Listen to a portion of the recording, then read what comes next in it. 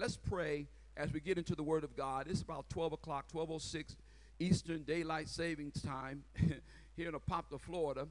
And wherever you are, I don't know what time it is, but I'm asking God, like Joshua asked God to stop the earth. Now, he didn't stop the sun, he stopped the earth. We know that. And the earth stopped rotating long enough so that he could take care of business. And I'm praying that God would slow down time, that time would not be an impediment or an obstacle of me hearing the word of God. Because sincerely, God wants to speak to us today. Father, I am so delighted and thankful for your awesome, incredible word. Amos 3:7 says, you will do nothing in secret, but you reveal it to the prophets who in return reveal it to us. We're not ignorant concerning the devices of the enemy. And if we open our eyes, we would see you. And so, Father, in the name of Jesus, in these few moments we have, and I say few because I really don't want to preach long, so I'm asking you to lead me, guide my thoughts, keep me on point. Do not let me leave from the main thought. But God, may it be crystal clear that after we leave here, we'll know what you said. And it will not be about the preacher, how he said it, what he said, but I will be able to say, we will be able to say, I heard God speaking to me. And we'll give you the glory, we'll give you the honor, we'll bless you throughout eternity because you are worthy. In Jesus' precious name, amen. Amen. Yes, your horns signify that you agree with me. Now, I can have what is called a protracted antithesis, which simply means I can stay in the reality longer than I need to. Every sermon has what is called tension, and you resolve the plot. If you don't mind, let me just say hermeneutically, it's simply understanding the text and then bringing a homiletical thought, which is called a sermon, homiletics. And so when we talk about preaching, it's more of conveying a thought, and there can be no thought without an ideal and a predicate and a subject. In other words, to have a complete thought, you have to tell me what are you talking about and what are you saying about it. That's a complete thought. An ideal means to see. In other words, I hope you see this ideal, or I hope you see what I see. And that was Paul's prayer when he said, I wish your eyes could be open so that your understanding could be enhanced so that you can see the mystery of God, so that you can understand the height and the depth and the breadth of God. I wish you could open up your spiritual perception and get really, what he's saying is, I wish your telescope was big enough so you can see more galaxies. And it's not that we can't see them. In fact, people say we're discovering more galaxies. We're not discovering them. They've always been there. And what happens with man, we finally catch up with God by building apparatuses that allow us to see what we could not see. Telescopes allow us to see microbodies or microbes. In other words, when you develop an apparatus that gives you the ability to see what's out there, it changes your whole perspective. And the problem with some of us, not you all, but in another church where I preached a couple of months ago, maybe a couple of years ago, in another church, their perspective is limited. Therefore, based on what they see, they have their definition and meaning of their life. And what happens with many of us, we judge ourselves based on what we have gone through, not where we're going. And we come up with a false analogy of our circumstance. And so I am not. Faith says, in other words, let me tell you what faith says. Faith says, I look like I'm losing, but I'm winning. Faith says, I look like I'm down, but I'm up. Faith says, I look like I'm out, but I'm in. See, faith is a substance of things hoped for, evidence of things not seen. In order to walk in the realm of spirituality, you've got to have faith. Spiritual things are spiritually discerned.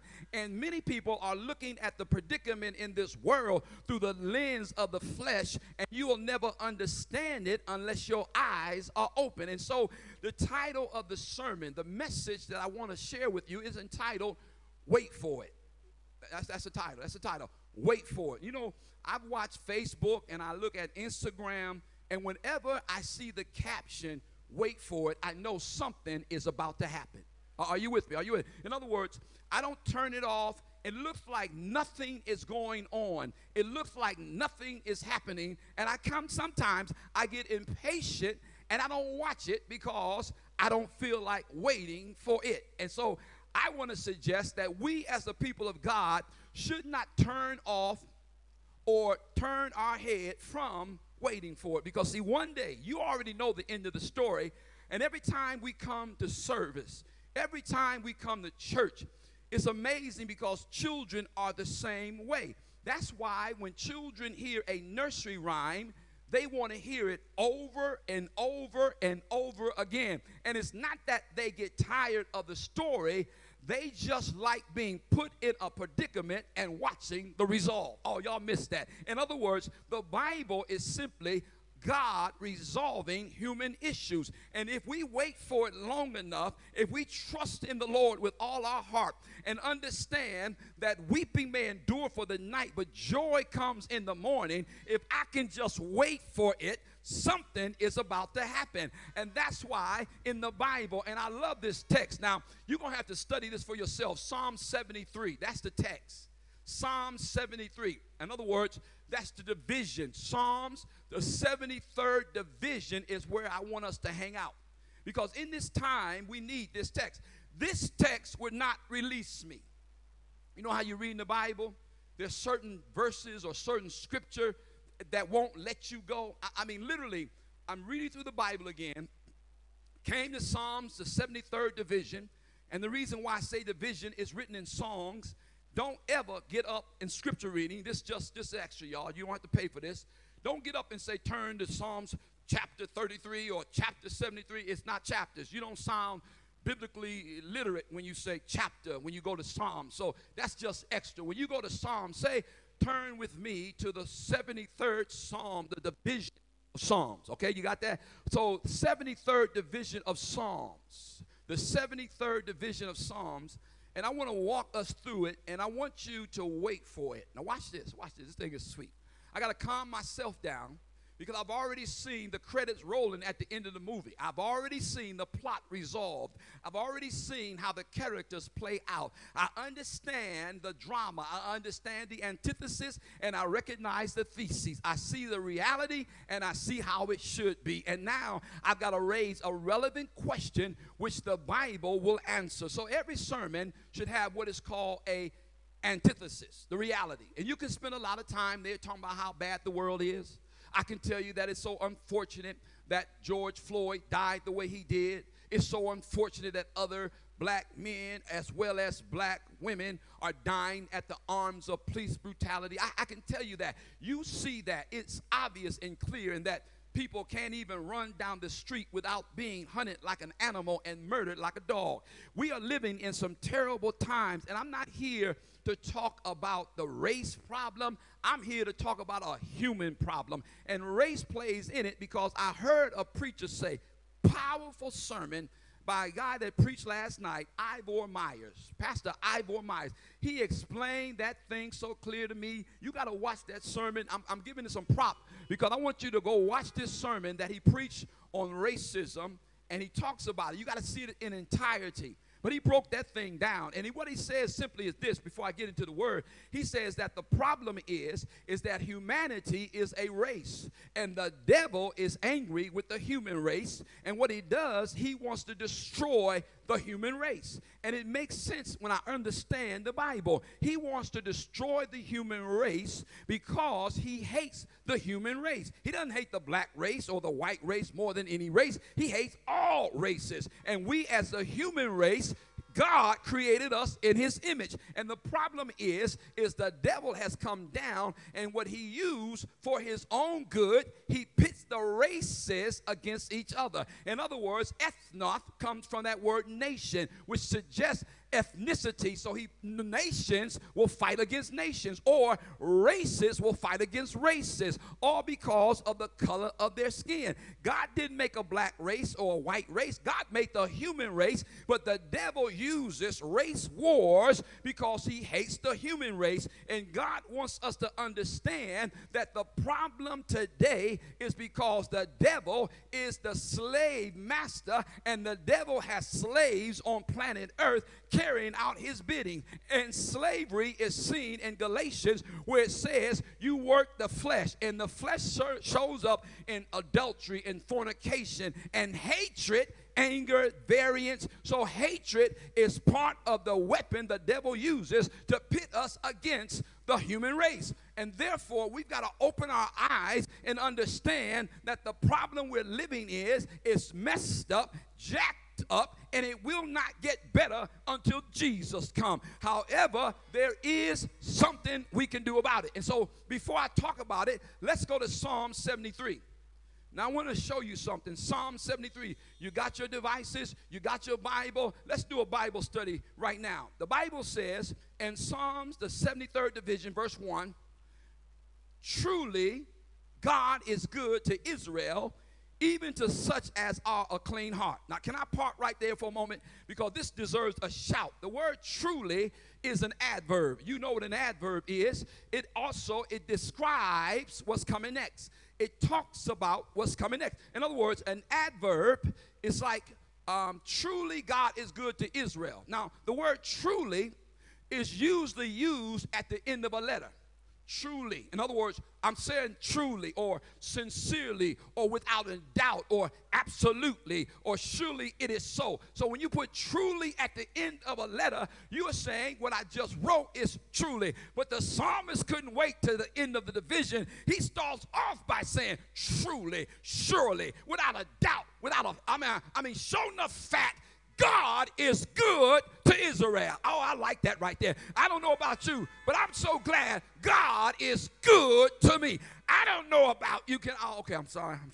Okay, I'm going to calm down. Woo, God is good to us. How I know he good? Put food on the table. You know I'm talking the truth. God is good because you don't deserve to be at this worship experience right now the way you act this week.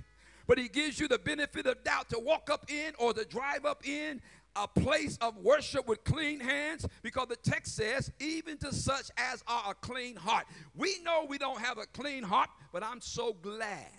I rejoice that his righteousness becomes mine. And because David said, created me a clean heart and renew a right spirit. In other words, God says, I'm going to fix you so you can bless me. Oh, that's a good God. I'm going to change your perspective so your worship can be authentic. I'm going to do something to you that you cannot do to yourself so that you have the ability to bless me in worship, because you're at your best when you worship me. Why? Because when you worship me, something happens to you. Oh, y'all missed that. Okay, let me slow down. See, when you worship God, you're reaching out after God. Your circumstances was designed to keep you from reaching out after God. In other words, the devil wanted you to use your circumstance as an excuse not to reach out to God. It might be your marriage. It might be your children. It might be your finances. It might be your circumstances. But whatever it is, by any means necessary, the devil does not want you to reach out after God. Why? Because something happens when you, by faith, reach up to God, because faith is the first step. God gives the second step. See, nobody ever advances without faith. Faith is the first response to God. And you can only respond to what you know. So let me tell you something that you don't know about yourself. The fact that you are responding to God tells me that you know something about God. Oh, you missed that. You don't respond to stuff unless you know something about it. And so I don't care if your knowledge is limited. I don't care if it's broad. You must know something because you're responding. You can't respond without a little faith. And he's given a measure to everybody. That's why when you walk into a dark room, you don't question how many years or how many hours or how many moments the light wattage been running. You just turn on the switch. You got me? In other words, you don't walk in there and start debating with darkness. Oh, man, it's so dark in here. I wish it wasn't dark in here. You have a response to your circumstance. Your circumstance says it's dark, so what do? You go in there and you respond by hitting the switch, which means faith is acting on what you know. Oh, y'all missed that. Faith is a response to act on what you know. So those who are not responding, maybe they don't know God. Oh, I didn't mean to insult you. In other words, you might not know God. That's why you can't respond to God. That's what's wrong with the world. Maybe they just don't know God. And that's why the pen of inspiration paints it this way. After man's sin, it was the devil's desire to efface from us the knowledge of God. Because he knows without a doubt, I don't care how sinful you are, I don't care how bad you are, I don't care what you have done, I don't care what you are doing right now. The power of the blood of Jesus is able to fix your problem. See, and the devil doesn't want you to know that. The devil don't want you to know that. And let me tell you something else. Let me tell you something else that the preacher said. Let me tell you something else the preacher said. Y'all excuse me. But I got to share this with you. See, when the devil wants to keep us divided, and that's what Willie Lynch in his book talks about, and he says it will refuel itself. He says pit the light-skinned folk against the dark-skinned folk. Pitch the women against the men, do that, and it will fuel itself. Don't you know from 1619 to now, that's only about 350-something years. So we've been going through some jacked up stuff because Willie Lynch came to the bank of a river and he told the slave owners, y'all doing this thing all wrong. This is what you got to do. Number one, you got to keep them ignorant and don't let them come together. See, that's the devil. See, the devil knows that if enough of us come together, something happens. See, that's why I'm telling you, protest is about enough people coming together saying we don't like this. That's why the devil doesn't want you to come together in your family. That's why the devil doesn't want you to come together with your spouse. That's why the devil doesn't want you to come together with your children, because he knows something happening collectively when there is unity. That's why he wants to keep the church from ever moving forward to fight over insignificant stuff like like stuff that doesn't mean anything. And if you can just keep them divided, that's what the slave owner did on the plantation. Don't let them trust each other. Make the house Negro, not trust the field Negro. See, watch this. And if they ever got together, it was against the law for about 4 or 5 of them to get together. That's why they're intimidated when you come down a block and you see about 5 or 6, 7 people together. Oh, what they gonna do? What they doing? See, they figured if you get together, you might have a plan. So the slave owner said, don't let them get together. Woo, y'all missing this. So what I'm saying is, God is good to Israel. He's good to us of a clean heart. But the devil's strategy is, number one, keep them ignorant of God's righteousness. Don't let them read the book. Oh, that's another thing you can't do. Slaves weren't allowed to read. You start reading, you might straighten your back up. You get knowledge, you might stop letting stuff happen in your life. See, you get enough information, you'll recognize you've been bamboozled, the wool been pulled over your eyes, and somebody been lying to you. When you start getting enough truth, the truth makes you free, and you'll stop walking around here like a slave, and you'll stop letting people mistreat you. And they tell me it's not what somebody call you, it's what you answer to. And the reason why some of us are answering to some stuff is because we are not knowledgeable of our birthright. You are a child of God. And right here in that verse, you know, y'all gonna make it so I can't even get through the verses, because I gotta at least get to verse. I'm gonna tell you right now, I got to get to at least verse 17 before the sermon is over with. And right now we at verse 1. So y'all pray for the preacher. Okay, y'all pray for the preacher. I'm at verse 1, so we got 16 more verses to go through. And so y'all pray for a brother. Okay. All right, okay. Truly, that's an adverb. Oh. But you know what? I shout because the next verse, there's a conjunction. So you got an adverb, and now you got a conjunction. But as for me, in other words, he says, I know God is good. I know he's gracious. I know he's merciful. I know he's kind and loving. I know he's all of that in a bag of chips, Doritos, the blue bag and the red bag, Cheetos, the barbecue. I know God is good, but, oh, yeah, y'all watch that. Woo, that's a but. That's a holy but. I mean, that's a conjunction. I'm sorry. That's a but. You know what a but is? A conjunction. Junction, what's your function? You all heard me teach this before. It erases everything that comes before and introduces a new thought. What it's saying is, I know God is good, but, well, what's the but? As for me, my feet were almost gone and my steps well nigh slipped. Oh. Y'all listen to what he's saying. He said, I know God is good, but I almost lost my way. I almost threw in the towel. I almost quit. I wanted to walk out and say, I'm through with y'all. I'm done. I'm finished. And you know how some people leave? I'm through with the church. I'm through with you hypocrites. I'm through with you wannabes. Y'all acting like y'all going to be saved. And y'all talking about y'all love God and y'all mistreat me. Well, understand this. We all jacked up. We all got human frailty. And if some dust act up on you, don't quit on God. I'm pausing for effect, okay?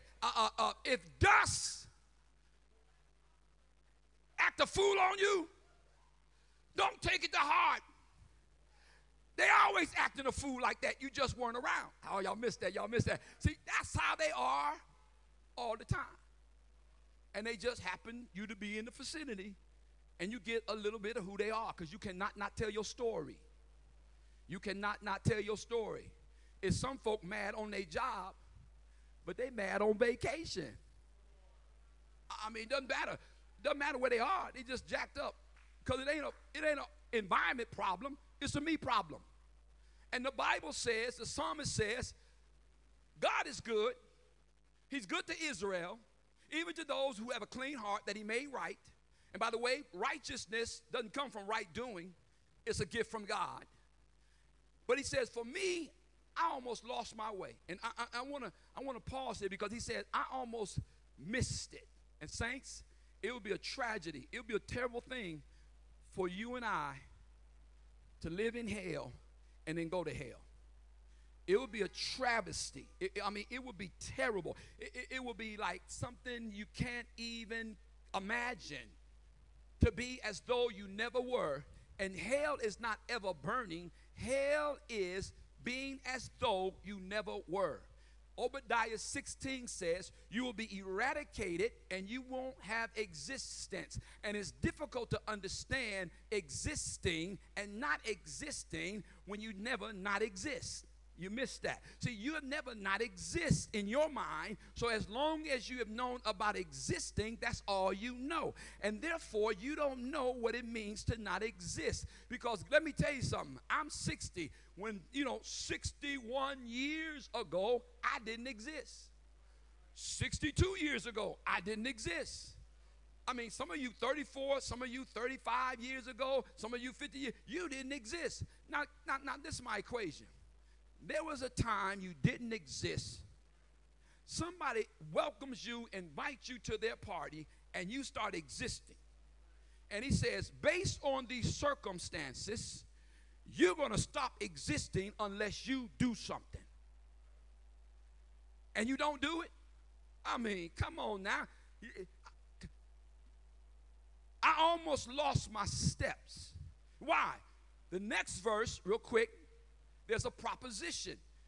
Verse 3, for. See, for is a proposition. It's a word governing and usually preceding a noun or pronoun and expressing a relations to another word or an element or cause. In other words, he says, but for me, I almost lost my step. And the preposition that he's using is, I almost lost my step. And my reason is, I was envious looking at some foolish people. And that's what he's saying. It's in the text. He says, my cause of almost losing my step. It may sound ridiculous. I know you may not understand it. I know you've been saved all your life. But for me, I started looking at foolish people, and I saw the prosperity of the wicked, how they kept getting richer and richer and richer. It almost made me throw in the towel, give up on God, and stop. When you look at this world and how it is set up, pay tax. You know what? I'm running on a rant now. If they taught you how to be an entrepreneur and how to business owner, then you stop paying taxes and you have your own business. You become your own boss. You pay taxes according to the expenses afterwards. In other words, they don't teach you that. We go to school to learn how to work for somebody else in a system that's set up for the top to get richer and the bottom to get poor. That's just what it is. That's the system. And unless you become an entrepreneur, think outside the box and have streams of income, multiple streams, and let money be passive. See, poor people work for their money. Rich people let their money work for them. And the system is designed that way. I shouldn't hate the player. I mean, hate the game. Don't hate the player. Hate the game. That's the game. That's the game. Watch this, saints. This thing going to get sweet. I promise you. I promise you. Because, see, I'm going to share with you in the coming future a class on the theology of prophetic resistance, how we do it. I got a curriculum. I'm going to share it, and it's going to be deep, but I'm going to share with you just a little bit of this. When I'm talking about wait for it, I'm not talking about pie in the sky. He said, occupy till I come. So there are some things I'm going to share with you that we need to understand, and therefore there's some things we need to do while we're waiting for it. Okay, watch this. He says, I almost lost my step. Why? For there are no bands in their death, but their strength is firm. They are not in trouble as other men, neither are they plagued like other men. See, the rich don't have problems that the poor have. Bottom line. And verse 6, a conjunction again. Therefore, in other words, pride compasseth them about. Because they so rich, they forget about us and get richer. Because they got so much and the system is designed for them to get more, their pride tells them based on what they have now determines their value. Because I got more than you, I'm better than you. Because I've been saved longer than you, I'm better than you. And it even creeps in the church. Because I've been walking with God for 25 years, I'm better than you because you only walked with him for 1 month. God doesn't look at the value of you, how long you've been walking with him. You don't get no, there's no seniority in the eyes of God. I mean, come on. And then you got people that brag about it. Watch this, Pastor. Watch this, Deacon Carter. Folk will say, I've been in the way 30 years. I've been in the way 50 years. They get them brag about it. That's the problem. You need to get your behind out the way. I'm just going to be real. You need to get your, okay. I know I'm on the camera, and my wife is here, and I better not act up. But you need to get your raunchy, sorry, hypocritical, non-loving behind out the way, and let somebody see Jesus. See, we all talk about the world, but that stuff be mirrored in the church. See, even in the church, people say, why y'all got conferences? Why you got the white-black conferences? Why you got that conference? It's because our church mirrored the world at the time. So go back and do your history and your research. We got conferences, black and white, not because black folk wanted them. We got conferences by default. It was the white brethren that said you need to minister to your people, and you need to get your people and minister to your people. And now economically, our people have put in so much money, and now they want us to come together. Who gonna take our money? I mean, you know, I'm not talking about, but I'm saying who gonna be the leader of that? Who gonna lead that? I mean, who gonna be qualified to be a president? Will we get knocked out because of the color of our? I'm just saying this even crept into the church. Seniority. Because my skin is this color, I'm better than you. I got value. And I want you to know that the psalmist says their eyes stand out with fatness. That's verse 7. Their eyes stand out with fatness. They have more than their heart could wish. That's deep. I Googled the richest folk. I Googled that, and I found out that Jeff Bezos, Amazon, the brother worth 116.9 billion. I'm sorry. I'm about to insult him and say million. No, 116 billion, that's with a B, dollars. Bill Gates, 99 billion. The Arnott family, billion. Warren Buffett, 70 billion. Now, I'm not hating on the billions, but the text says their eyes stand out with fatness.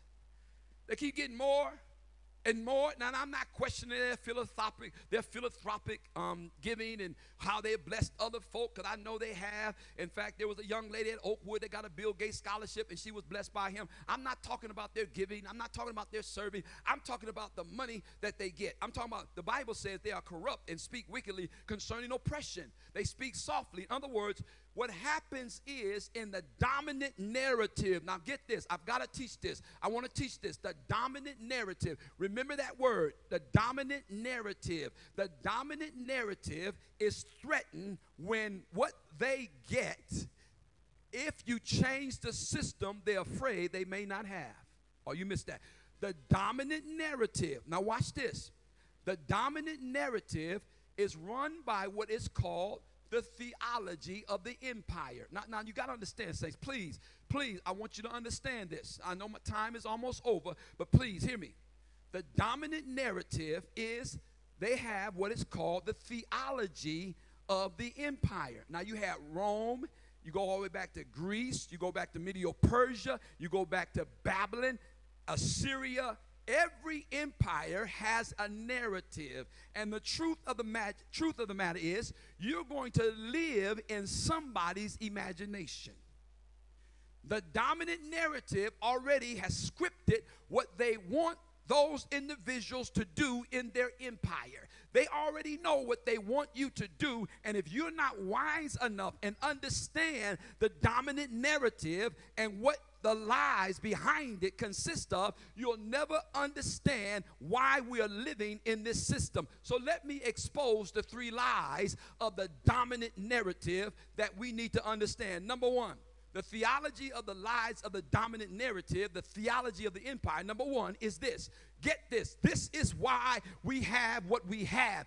Please hear me. Please hear me. This is why we have what we have. This is the lie of the theology of the dominant narrative. Number one, some people matter more than others. That's number one. Okay, you know better than that, but that's the lie that drives the theology of the dominant narrative. There are some people that have more value than others. That's number one. We know that's a lie. Number two, the world is defined by scarcity of resources. You got that? Now you need to be writing this down. In other words, number one, some people they see have value more than others. Number two, the dominant narrative sees scarcity of resources, therefore everybody can't get to it because there's scarcity. If we let you have some, it won't be anything for us. If you let you have some, then we're going to run out. If we let you become the head, then you're going to treat us wrong like we treated you. Watch this, saints. That's number two. Number three, we are a collection of individuals, and I am not my brother's keeper. That's number three. That's a lie, okay? Those are the three lies of the dominant narrative. Got to hear me today. That's why it's impossible to change this, because the dominant narrative allows the rich to keep getting richer. Now, what I didn't know, and I'm not going to explore and go into it too deep, but don't you know they have what is called police brutality bonds? Okay. Police brutality bonds are bonds that insurance companies and financial institutions pay to families. They got to pay out money. Whose money you think they're going to use? Taxpayers. The interest is taken from taxpayers' money to pay out when somebody is brutalized. Okay, you do your research. I'm telling you, that's why it can't stop. It's because the dominant narrative sees some people with no value. And in their eyes, people of color have no value. That's why they're sacrificed. That's why they're killed.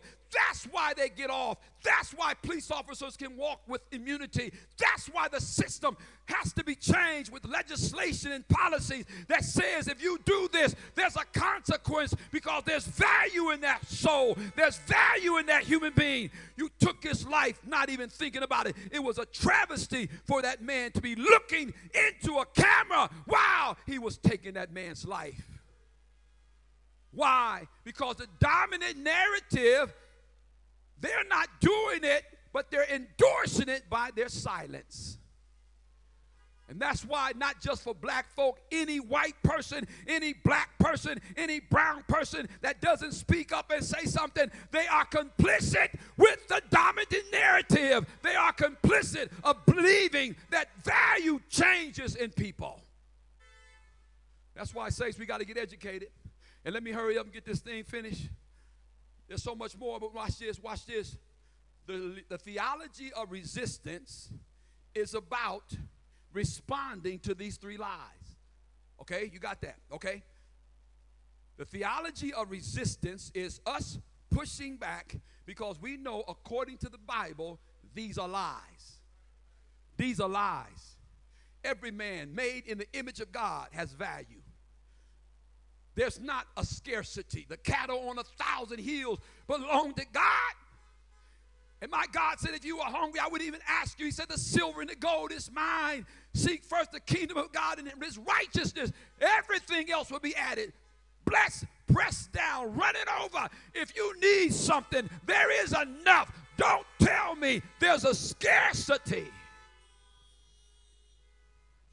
But what America did in prophecy, Revelation 13, she looked like a lamb, but she spoke like a dragon, and she's been speaking like that ever since they came over here and took the land from American Indians and then took black bodies from the bowels of Africa and made them build the country, and now we can't get a break, come out of slavery, and then you've got Jim Crow, and you got lynching and police brutality. Won't you just give us a break? We helped build this place. Can't we get some love? Why? If we change the dominant narrative, somebody gonna lose some money. And that's what it's about, power and money. And the love of money is the root. The love of money is the root. The love of it. And how I'm going to turn my back and turn my face and watch somebody die unless I'm driven by money. And the Bible says wherever your treasure is, that's where your heart. Their heart is not for fixing laws to help people. Their heart is with their money. All right, preacher, you've been ranting long enough. Give me those three things that I got to do. Number one, you've got to believe the lie. You got to go against the lie by understanding we are made in the image of God, according to Genesis chapter 1, verse 26. See, when God made the human race, he didn't make a white race, a black race. He made the human race. He made a human race. In the image of God, he made male and female. He didn't make male and male. He didn't make female and female. He made male and female, and they represented the image of God, the human race. And as a human race, we believe that all men are created equal, and the church should be preaching that. The church should be preaching that.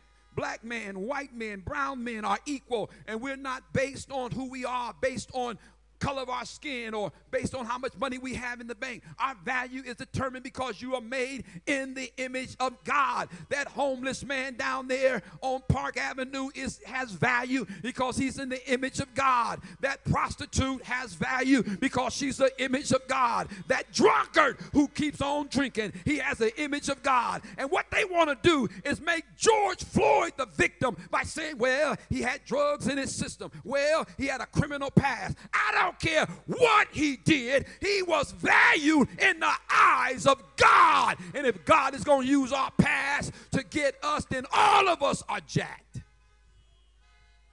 If God is going to use our past They're going to value somebody. I had this black girl, I don't even know, I ain't going to say her name. She came on Facebook deriding the man, talking about he had this. Let me go all the way back to 1998 and start reading his criminal past. He did this and did this. And she said, out of all the black people, we're the only ones that want to support the scum of the earth. We're the only ones that want to help people at the lower bottom of our tier. We're the only ones that want to reach down and glorify criminals. No, we're not glorifying criminals. We're glorifying the image of God, that God made George Floyd, and he didn't have to die like that. That's our problem. We're not making him a hero. We're not saying that he's some martyr. We're saying, America, the world, watch a derided, crazy, foolish, white cop murder a black man in the image of God. That's what got us pissed off.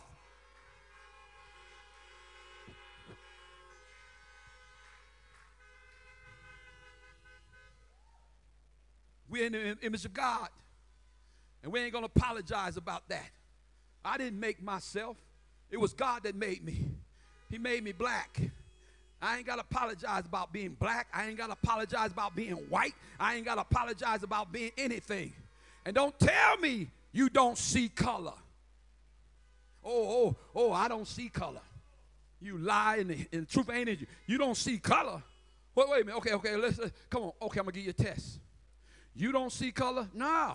What do you do when you come to a traffic light?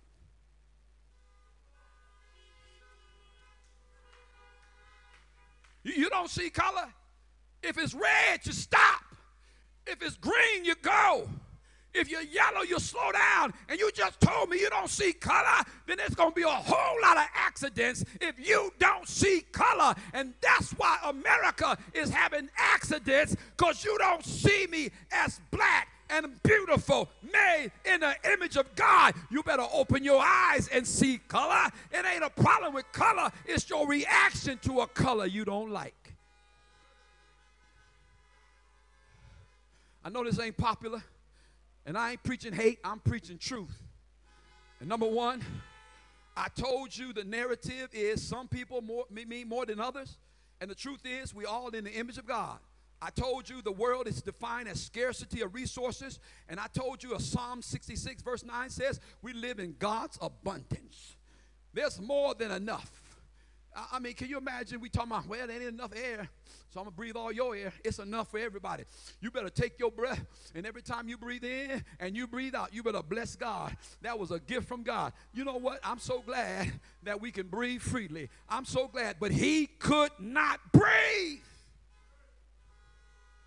There was enough air for George Floyd, but somebody decided to be the jury, the judge, the law. If they're going to be fair, at least get them to the court. Don't you kill them before they have a day in court where they can be said innocent until proven guilty. Don't kill them because you decide they're guilty. That there was no legislation. There was no defense. There was no prosecutor. There was nothing but you with a decision to take a life. And my last point right here, and then I'm about to quit. Number 3, we are a collection. No. We are all connected. See, the problem is whenever you think you can do church on your own, you got an issue. And there's some folks that I'm going to do me. What that mean? I'm going to do me. I don't need anybody. You a liar. You do need somebody. We are collective. We were made to need. In other words, I may not need you, but I want you. Why? Because fellowship is important. And fellowship is important because it brings us together.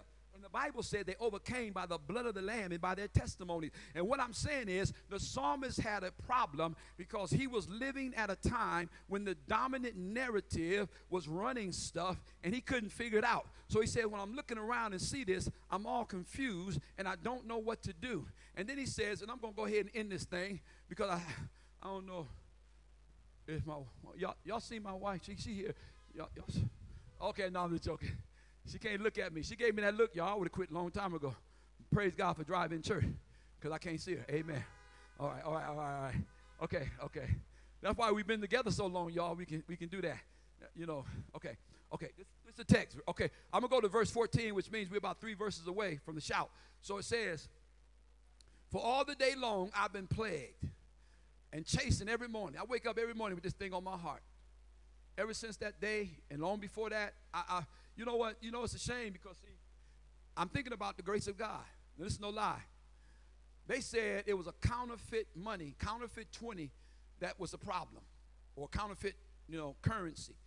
And I was hearing the narrative. They said what happened was he walked in, his colleague, somebody with him, had gone into the store and gave it to one of the clerk or whatever, and they said, no, this is counterfeit, and gave it back to that person, and that person walked out the store. And then they said George Floyd came back in with a counterfeit. Now, I'm just saying this is what they're saying, allegedly. Floyd came back in with currency that was counterfeit. He gave it to somebody, walked out. I guess evidently the manager came in on it, and they accosted him on the outside. And that's where it all began, over counterfeit. Now, let me tell you something, how easy this could be wrong. I went to the bank. I had just come back from a preaching moment, and they had given me a check. I went to Regions. I'm going to say the name because they're the one who gave it to me. Now, not all banks bad, but I'm just saying that I went to Regions Bank, cashed this check, had several $100 bills. I go to Wendy's to get me a Frosty and some fries. Yeah, you can make it on some Frosty and some fries. Woo, I don't know about you all. He said your bread and water would be sure. I upped my game that day. I didn't just have bread and water. I had fries and a Frosty. Y'all excuse me. But I'm saying I gave a $100 bill to the lady while I was in drive-thru. I gave it to her. I gave her a $100 bill. Bam. And she comes back to the window. I'm sorry, we're going to have to keep this. This is counterfeit. I said, hold up. Counterfeit? I said, I just opened up this envelope that the bank give you, and I slid one of those nice crispy hundreds out, them color ones, and I gave it to the girl. She came back. You know how they take that marker and they hit it? I guess they took the marker and hit it, came back. We sorry, this counterfeit. Homegirl said, we're going to have to keep it. I said, y'all know y'all pastor saved, right? I'm saved. But I just had a few things running in my mind. I was just saying, I know I got an envelope full of other hundreds, but that 100 going to be lonely if it's not back with the other 100. So I said, ma'am, what you mean? She said, we're going to have to keep it. I said, oh, wait a minute. I'll tell you what. Call the police. Get your manager. Call your supervisor. Because I'm going to sit in this drive-thru right here until I get that 100 back. So y'all make up your mind. I shall not be moved. I wasn't leaving y'all. You know how hard money is. Y'all know. Somebody took your $100. No, I know y'all saved. I know y'all been baptized in the blood of Jesus. I know y'all been walking with the Lord. But I'm like, ma'am, we're going to have to fix this. I tell you what, I'm going to show you the bank teller receipt. See, I'm telling you, I just cashed it. They just gave me the money. Can I have it back? Well, the policy said, I don't care about no policy. I'm talking about my $100 bill. You can policy somebody else, but right now I need my money. I need it now. I started to go, that old Ebonic. I need my money now.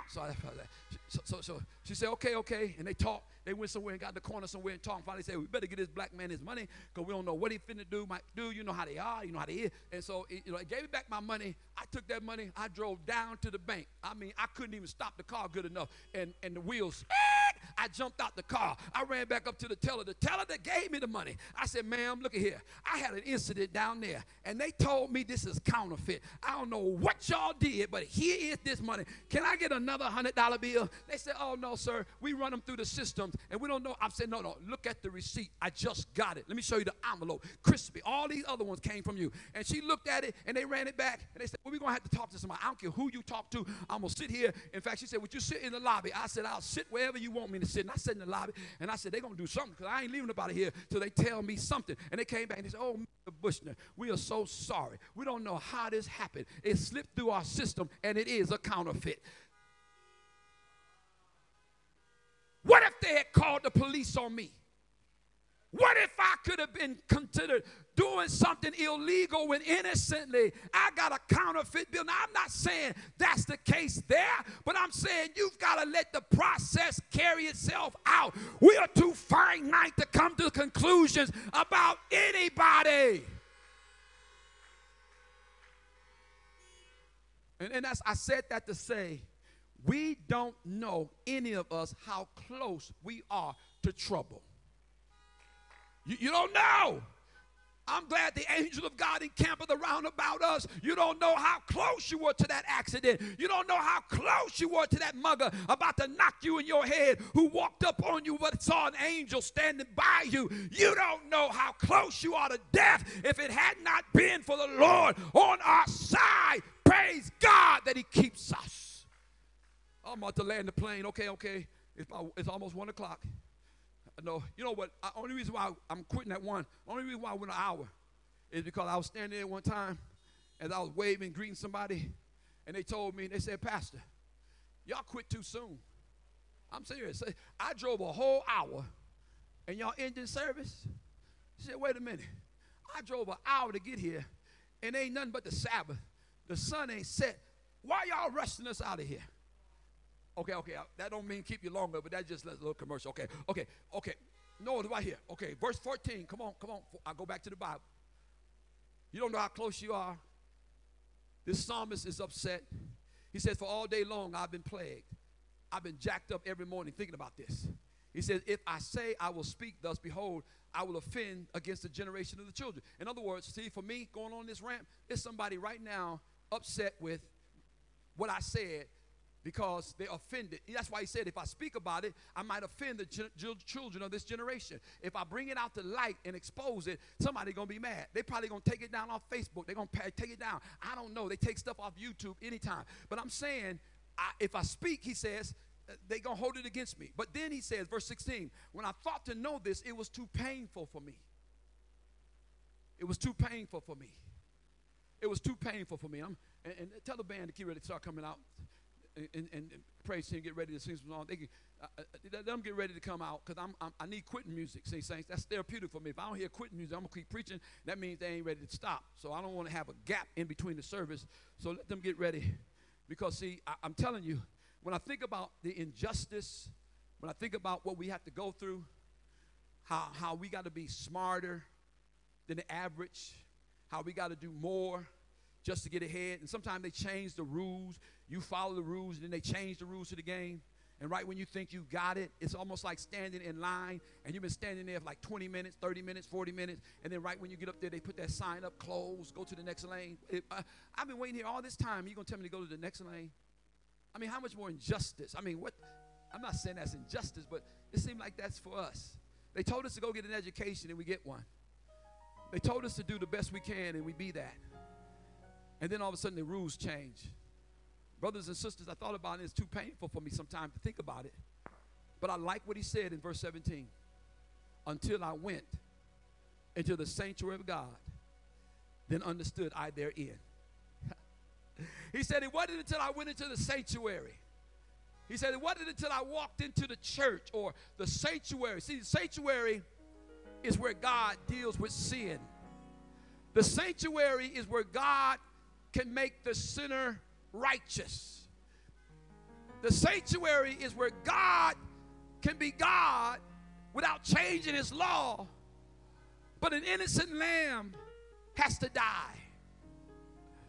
Something innocent has to die in the sanctuary so I can go free. And when I go into the sanctuary and I see Jesus, the Lamb of God that comes to take away the sins of the world, I say I can do it now. I see God can fix me now. I start rejoicing because it's not going to end bad. It's going to end great. Oh, okay. I went into the sanctuary. I understand their end. So when I go into the sanctuary, I can see the altar. I can see the laver. I can see the breadsticks. I can see the candlestick. I can see the showbread. I see the mercy seat. I see the law of God, but above it, I see a Shekinah glory. I see angels looking down at the Shekinah glory, but I see a lamb that was slain from the foundation of the world, and I see that without the shedding of the blood, there's no remission of sins. I understand now that if I get under the covering of Jesus, I understand that if he's my Savior and my Prince and my covering, I have nothing to worry about. That's why I said, Wait for it. Wait for it. Trouble ain't gonna last forever. Wait for it. You're gonna go through hell. Jesus said in the world you're gonna have tribulation, but wait for it. Wait for it. I'm gonna have the last say. I'm gonna have the last word. I'm gonna be God. Every tongue will confess, every knee will bow that Jesus is Lord. They're getting ready. But before they sing you out of here, check this out. I know things don't happen by accident in my life. I'm listening, I'm watching, I'm hearing. I was watching a police officer share his feelings about this whole thing. And man, it blessed me. I started not to listen to it because I got to even watch myself when it comes to officers. So I said, no, he may have something good. All officers are not bad. Come on, blow your horns. All police officers are not bad. All police officers are not bad. I'm saying that. I'm saying it clear. All police officers, just like all preachers ain't good. Just like all elders ain't good. All deacons and deaconess ain't good. Just like all Christians and members ain't good. Jesus said, let the wheat and tare grow together. Let me determine who's good and who's bad. It's not for you to decide. So I listened to it. And saints, watch this. The officer was talking about training. He said that was so wrong. He said, police officer said that's murder, and they should have known better because of their training. Now watch this. He said their training. He said, we are taught that when you put handcuffs on a man, you got to roll him on his side or sit him on his bottom. He says, or what happens, now watch this, saints. You have positional asphyxiation. Positional asphyxiation. He says, when you put handcuffs on somebody, and because the way their hands are behind their back, it causes their lungs to expand, and they can't inhale and exhale, so they die of what is called positional asphyxiation. Only the training. If he had just kicked in his training, which tells you it was malicious, his training should have said roll him on his side. Not only did they have the knee on the neck, not only did they have the knee on his back, but the training says you got handcuffs on him. Asphyxiation, positional asphyxiation is taking place. He cannot breathe in 8 minutes and 40-something seconds. No air is able to go in and out, so he dies. But when I went into the sanctuary, I see God, who thought it not robbery to be equal with God, but took on the form of a servant, took off his home court jersey called divinity, put on his away jersey called humanity, came down, lived 33 years, died on a cross. Hold on. Died on a cruel cross of positional asphyxiation. He died. He could not get air in his lungs. Every time he slumped down, the nails in the ankles caused pain. Every time he pushed up, every time he let nails in his wrists, he could not breathe. Jesus, your Savior, murdered by the Roman government. Capital punishment, if you please. But he never had done anything wrong. Why did he die? When I go in the sanctuary, I see him dying for a dog like us. He died for you. He died for me. Why don't we respond to him in love? He gave his all, and here we are fighting over nothing, fighting over this, fighting over that. And my God intentionally put himself in harm's way and died, hung his head. It is finished. And came up the ghost. Today, my brothers and sisters, wait for it. Wait for it. He may not come when you want him, but he's going to come right on time. You might be a little discouraged now. You might be looking around saying, what's going to happen? I promise you, wait for it. He that shall come will come, and he will not tarry. My God will fight your battles. And as the praise team come and they sing whatever the Lord put on their heart, I need you to text or surrender. I think that number is 62488. I'm not sure. But you can email us. You can text us. If you want to surrender your life to Christ, let us know.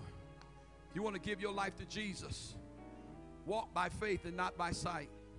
Trust in the Lord with all thy heart. Lean not unto thy own understanding, but in all your ways acknowledge him, and my God will direct your steps. Don't give up. Don't get weary in well-doing. Trust in the Lord. Keep your eyes stayed on him. He'll keep you in perfect peace. And remember, wait for it.